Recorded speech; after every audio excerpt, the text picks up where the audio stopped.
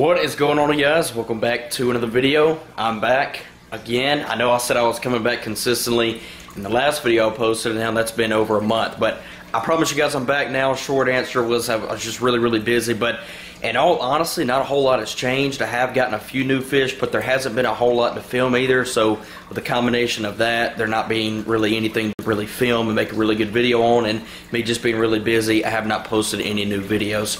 But I'm back now. So since I've last shown you guys the 75-gallon tank that I set up in the last video, I was talking about the fish that were going to go into it and the fish I already had that I wanted to put into it, and also some additional fish I wanted to get for it. But there was one fish that is in this tank now that I did not think I was going to get. It's been in here for about a month now, and that's what this video is actually about, is these fish right here. And I'm going to be honest, some people are not going to like this just because of kind of the general consensus that these guys can't be with other fish. But I'm going to explain to you why I did it. But I've got the red spot sebrums in here now. I've got the strawberry leprinus in here. I've got the blue cards in here. And I've also got the big banded leprinus, which he's actually chilling in his log right there. We'll throw some bloodworms in here in a minute and probably get him to come out. But then there's these guys. That's right. Exodons, or bucktooth tetras. Now, these are the fish that this video is actually about, and the reason why I said some people are not going to like this is just because of what you hear about these guys, and you always see people keeping them by themselves, but believe it or not, they can be kept with other fish, and let me just talk about why I did this. So pretty much about a month or so ago, somebody brought in these guys with several other cichlids that they were being kept with at the time into the store that I worked at, and this was not a fish I was planning on getting for this tank. I actually had the Buenos Aires tetras in here. I did take them out, and I'll talk about that in a second as to why I did that. There's really two reasons. But from what I've actually heard from other people who have kept these fish before, it's that the biggest thing with them, as long as you don't keep them with fish that look like them and they don't have really shiny scales, they're usually not an issue. They usually don't pick on anybody. And so far, that's been true in this tank. They have not messed with anybody in here. They're super active. In fact, they kind of get after each other more than anything. But the Buenos Aires tetras kind of look like they do, and they have really shiny scales. So I didn't think that was going to be a good idea, and it was also too much movement in here. I've got 4 of these guys in here and had 4 Buenos Aires tetras, and trust me, it was just, there was too much going on in the tank. So I took them out. Now I've got these guys in here, and like I said, this was not a fish that I was planning on putting in the tank. If you guys watched the previous video when I was talking about this tank and the fish I wanted to put in here, as the schooling fish, I wanted it to be the Buenos Aires tetras and some filamentosa barbs. Obviously, I'm not going to get the filamentosa barbs now that I have these guys in here because they have very shiny scales as well. Because the biggest thing with these guys is they like to nip the scales off of other fish. They're not a fin nipper, you know, something like a tiger barb or something like that.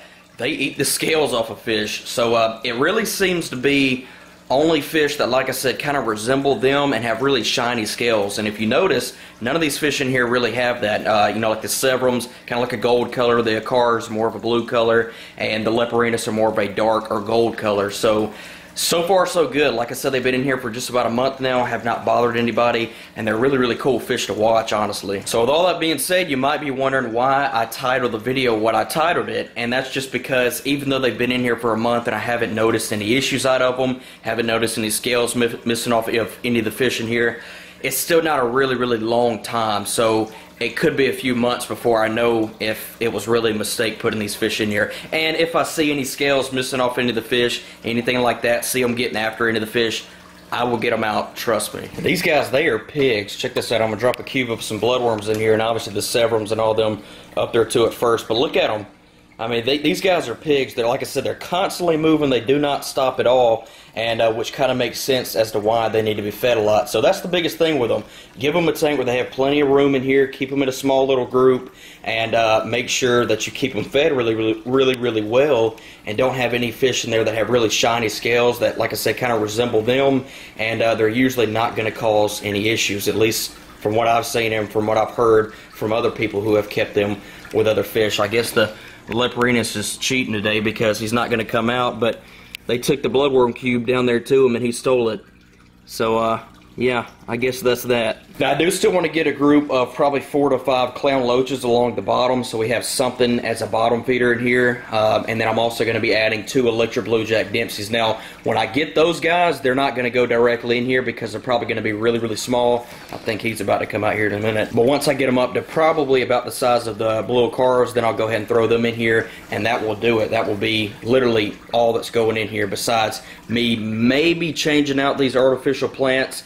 That was one of the things I was talking about when I set up this tank, was that for the meantime it was going to be just artificial plants because of some of the fish in here. I didn't know if they were going to mess with the live plants or not, and I'm still kind of weary of doing it with some of these fish in here, so I may and I may not. We're going to drop another cube in here though. See if we get the big Leporinas to come out now, because he is the biggest fish in here, and he's going to be the biggest fish in here probably long term as well. These Severums will get a lot bigger, and so will the blue cars. Yep, there he is back there. As soon as he sees that blowworm cube, he's coming out. And this guy's only about half grown as well. Now that strawberry Leporinas, wherever he's at, he's about half grown, but he will only get to be, that guy right there, he'll probably only get to be 4, 5, 6 inches at the max. That banded Leporinas, he can get, you know, up to a foot or even bigger than that. So he is definitely going to be the biggest fish in here, even long term. And trust me, he gets his fair share of food. He makes sure of that. So that's that, guys. This tank has been running now for roughly 2 months or so, and it's done really, really well. Have not had a really bad algae problem in here. Do have some brown algae back there on the back wall, and I did have a little bit up here in the front before I wiped it off this morning. But yeah, the tank does pretty darn well. I have this light on a timer up here, so actually it has its own timer built into it, this Nicro LED, so it's only on for 8 hours a day. Let the blue light come on for a little bit, and that's pretty much it. Now I wanted to show you guys this tank because this one's still kind of a project. So this is going to be the Tanganyika tank. This was a tank I was also kind of briefly talking about in the previous video. Right now I only have 1 Gelitochromis and 1 Lelupe in here. These are the 2 types of Tanganikans I want to put in here. I'm not going to do any other Tanganikans besides these 2 species, but I want to get more. I don't want to slam it full like it's a peacock tank or a Mbuna tank, nothing like that. But I do want to get more of these guys. They're still kind of skittish. They're not showing that they're skittish right now, but that's because I'm 6 feet away and zoomed in. But like if I come up here, they kind of spook. You see that? So, and I've had this Lelupe for quite a while now. I've had him for well over a year. He's not that skittish of me, but that Gelitochromis is. But once I get a few more of these guys in here, I think they will be a little less skittish. Now, I am going to still add a few more of these rocks, 1 for each of these big Anubias that is out here on the floor, so it'll be more of a complete kind of 3D look with the back part back there. And the algae that was growing on these rocks has started to chill out. You can see it. There's still a light coating up there on the top part. But as far as over here on the side part of the rocks, it is really, really dialed back. Still some on the Anubias, but that has dialed back a lot as well. And this is actually the same exact light that's on that 75-gallon tank over there, this Nicro LED. So it has the same exact hours as that tank does, only 8 hours a day. And that really helps out with the algae. And obviously I could cut it back to, you know, 6 hours or even 4, whatever. But about 8 hours a day is what I like for most of my tanks. And oh my goodness, did you guys forget about this tank, the saltwater tank? I have not shown this, and I actually don't even know how long. It has been so long. This tank has changed in so many different ways since you guys have last saw it. But a quick update on the corals. Got some hammers back there doing really, really well. Obviously the Duncans, I know you guys remember them. Then I've got these mushrooms down here. There's one purple mushroom right there. And I just recently added these green mushrooms. I haven't fully decided on this spot yet, so I don't really know about that just yet. There's some acans that are kind of just now starting to get their stuff together. I got these and those zoas up there from somebody. Those are actually doing really, really well. When I first got them roughly 2 months ago, there was probably only 4 polyps, and now there's closer to 8 or 9 on there. And then there's some more zoas right there. Kind of a bad camera angle, but they are doing pretty darn good as well. Little cleaner shrimp in here and 1 snowflake clown. That is it right now, but I do plan to add at least 1 more fish in here, maybe another clown, and then probably something like a yellow watchman goby in here. But I am planning on pursuing more corals in here.